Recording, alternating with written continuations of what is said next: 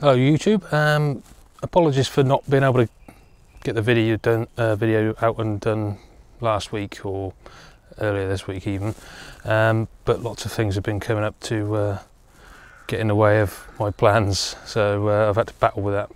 But I'm here today out in the woods, very early in the morning.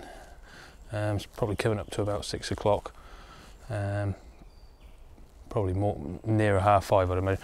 But, for the axe safety video, it's going to be a bit sort of quick and just a generalised thing, because none of the woods that most of the woods that I go to are either closed for tree cutting or clearing, or the roads are closed getting to them, so I'm stuck with just 2 woods at the moment to choose from. And the sort of things I've got available to demonstrate sort of axe safety are pretty slim, like chopping blocks and rounds of wood. Obviously I don't want to go out into wood and start cutting trees up and branches up, so what I've done is I've found an old rotten stump, or an old round, like a sort of chopping block kind of looking thing, that'll do for demonstration purposes. And I bought a couple of pieces of wood from my home to show you roughly, again, more demonstration purposes. Lots of birds and animals about at the moment, so I'll just move this over there, and where are we?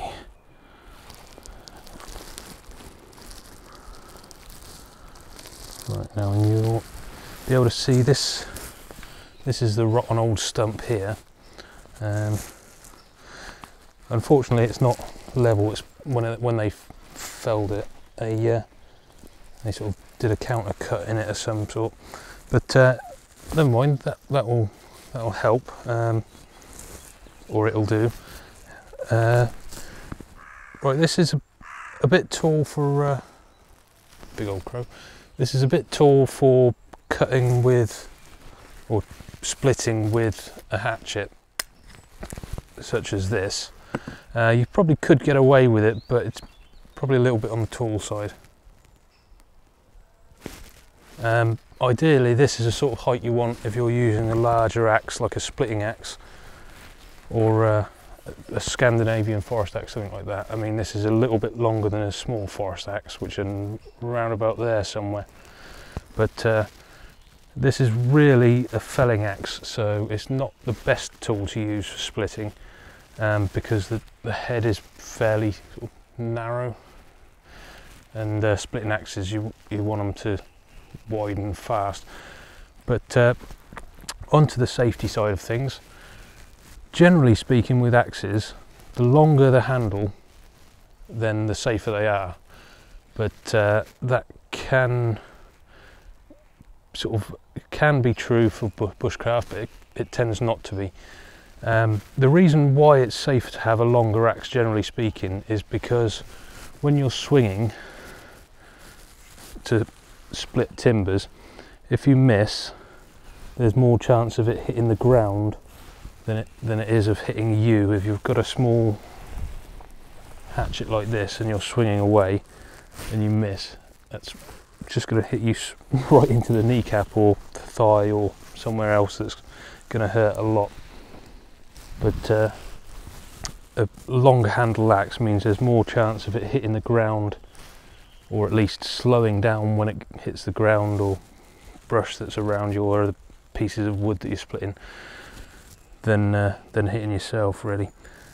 You've got to try and imagine that this is a flat chopping block if you can. I'll turn it around that way so that you can imagine this is completely flat, and when you're cutting, or if you're splitting, you want to have your piece that you're splitting at the back. That way, if you're swinging away and you miss the piece, it's going to hit the block in front, rather than, because if you try and cut on the edge, it'll miss the front and it'll come down, and there's more chance of hitting you. So you want to have your piece that you're splitting at the back. And again, you want to make sure that there's no one around you, either side of you, because the pieces of wood can and often do fly out sideways, and no one behind you in case you do miss and it swings back and hits them, and no one in front in case the head comes off. So you want to make sure you're nice and clear, and also no branches overhead. That's another bad one. Also, you want to make sure you have a first aid kit with you, fairly well stocked first aid kit, just in case, because accidents do happen. Axes are very dangerous things, so I try not to use them much if I can avoid it. But continuing, as I said, you want your piece of wood that you're splitting at the back of the stump that you're using as a rest, and obviously this wants to be flat as well. Now, as you probably noticed, when I was, because this is a fairly small bit and I was holding it there, I was just holding it with my hand to demonstrate. But if you've got a small piece like this, or a piece that isn't sitting level, like, well, it's not sitting level on this stump at all, but if you've got a small piece or a piece that isn't sitting level, you need to get yourself a small stick and hold that as you're splitting away. And obviously that's not going to be very easy with a large axe or a longer axe, but for a hatchet like this, then that's plenty to hold that while you hit it. That way it keeps your hands sort of well out of the way, so if you miss, it's going to hit that piece of wood rather than your fingers. So obviously you don't want a short piece of stick to hold it with.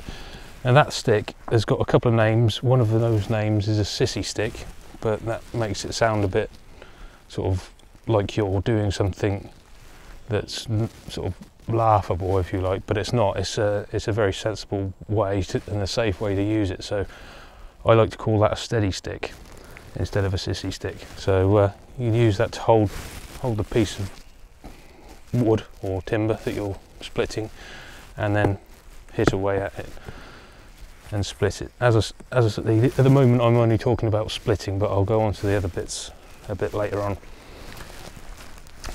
Now, for whether you're using the hatchet to split, you want something that's a bit lower, really. It's probably something more the same height as this piece at the front, and you want to be set or back from the log a reasonable way. Again, you want this at the back side of the log, really, but as I say, this is a step, so I can't really show you, so that if you miss, it's going to hit there. And again, you want to sit nice and far back, kneeling down, so that, because obviously if you stood up and you miss, it can come back and hit you in the leg. But if you're kneeling down and you miss, it's going to go into the ground if it doesn't hit the log. So you can get that right there, and you get a nice sort of steady cut as well. When you're splitting, you want to take a few sort of swings at it, not at full speed, but pretty fast as well, because as you speed up, your hand can sort of change direction a little bit. So you want to get it sort of used to the idea of where it's going to be landing, and then hit it. Because if you catch it on the side, it can flick the axe head off to the side, like so, or that way, depends how you hit it. And all of those things, because they're unexpected, they can be dangerous, and cause you to react in different ways to what you're expecting. So that's splitting. You need to use a block of some sort, or a stump that's in the ground that's been cut off. It's no good trying to sit pieces on the ground, even holding them with your stick. It's no good doing that, because the ground is generally soft, and if it's not soft, it's going to have stones in it or something that are going to damage your axe head, the cutting edge of your axe, as you're chopping away and miss, or when you get right down to the bottom of it, because it is going to happen. So you need to be on a wooden, sort of nice solid wooden block of some kind, just to give it something sort of resistance when you hit it, and something that's not going to damage the axe head if you miss and hit the thing it's sat on. This, sorry, I'm being a bit confusing, but that's that's that anyway. The splitting side of things. Carving, because a lot of people do tend to use axes for carving, and they use smaller axes, not normally combi axes like this one, but generally smaller axes. And when you're doing a lot of the roughing out with the carving, you need to make sure that the hand holding the piece of wood, because obviously trying to use your sissy stick can be a bit awkward. So, and because you're not splitting it straight into the middle, you can actually hold it at the top, but you want to hold it with most of your hand obviously on the opposite side of this, and your thumb on that side as well, so that if you do somehow come up to the top, there's a lot less chance of hitting your thumb or anything. But ideally you don't want to come up anywhere near, you want to sort of draw it up to there and sort of chop downwards, so you're not coming up like that. You want to stay down there below where your hand is holding it, so that if you miss, it's not going to hit your wrist, sort of like this. Then you can sort of get it to sort of work your way around it, do your roughing out, and keep it that way. Again, that's something that's not very well suited to the larger axes. This is why bushcraft axes, or the most commonly used axe in bushcraft, is probably the hatchet. Despite the great popularity of the small forest axe, the hatchet is the most useful and most widely used, I believe, of bushcraft axes in the UK, that is. Maybe not in Scandinavia or Canada or Alaska or other places like that, where there's lots and lots of woodland and you can quite often freely cut down trees and things like that. But here in the UK, because we're a bit more restricted on the woodland, you tend not to use larger axes so much, so you're sticking to the smaller ones like carving axes and hatchets. Also, while you're carving, as I was going to say, you can choke right up onto the axe like this and use it as a knife, a kind of knife to sort of scrape. Obviously you need a nice sharp axe, which this one isn't particularly sharp at the moment, plus this is very dry wood that I've bought from my house. So that one again, and again, when you're carving, you want to hold it nice and far away from where you're cutting. You don't want to sort of try and use it like this, because you can slip and catch your thumb or your fingertips or whatever. So hold it nice and far back, again with something nice and solid to rest the end on as you're cutting, so you can work away at it.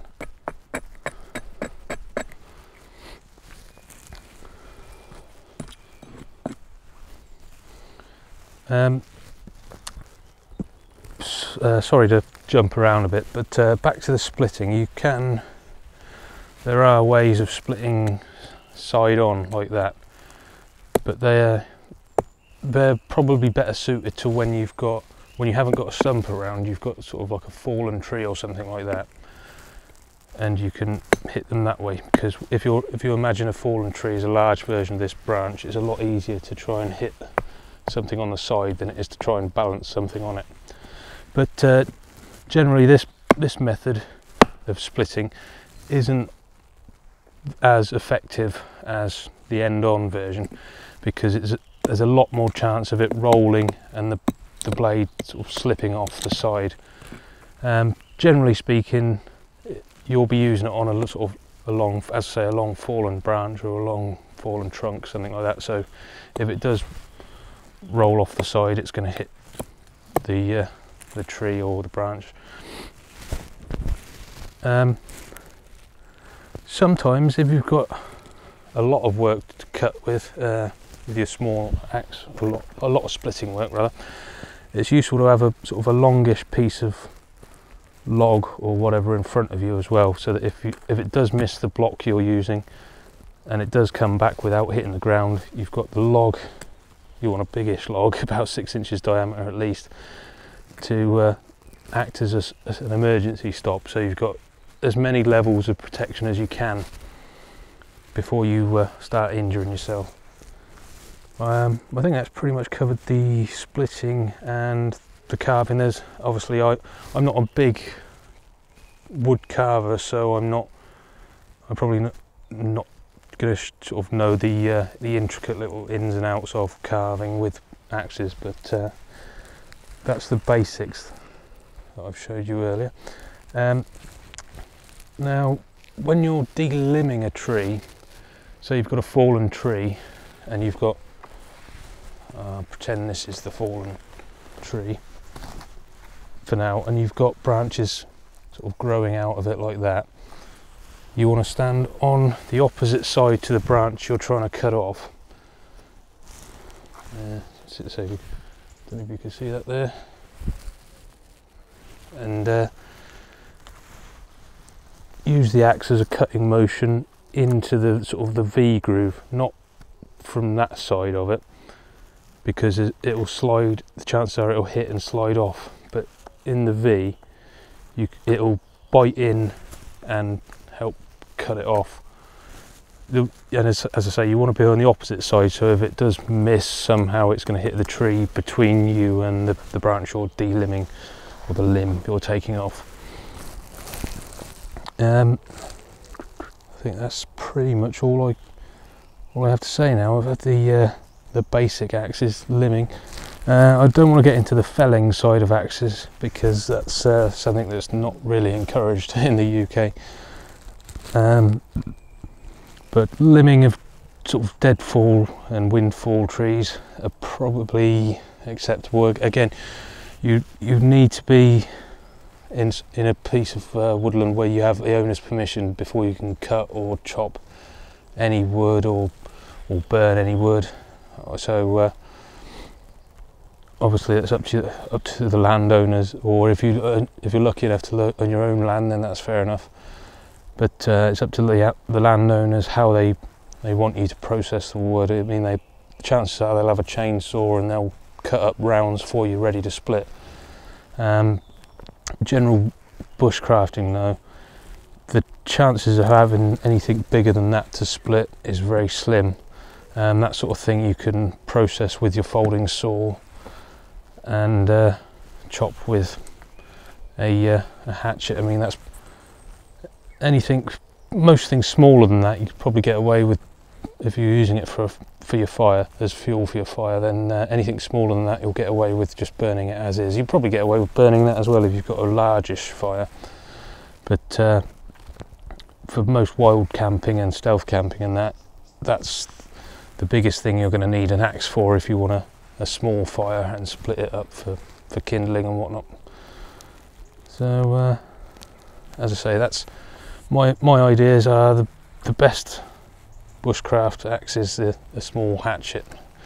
It's probably not the best axe for splitting, because as I say, it's quite a narrow head, same as the felling axe, but it'll do most jobs for you, and you're not going to need it to split large things at all, because of the nature of why you're in the woods anyway. So that's pretty much it. So sorry that's been really confusing and sort of maybe not fully I can't remember the words now, didn't follow on in the right order, I suppose, but hopefully that's given you a few ideas of safety of how to cut. It's probably worth watching this video through a few times just so you can make sense of what I'm saying, because I'm not on top form at the moment. But as I say, that's the safety side of axes that I was going to say, and hopefully that helps you while you're in the woods next time, or next time you're using an axe, whether it be in the woods or in your garden or something like that. Okay, thanks for watching.